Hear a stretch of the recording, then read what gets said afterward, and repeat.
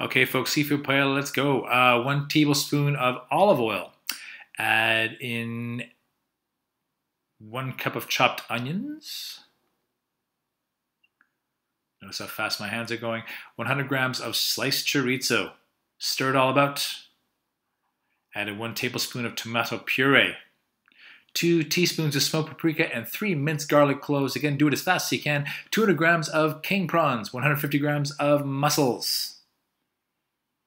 1/4 cup of vegetable stock. Make sure it's all nice and blended in there nicely.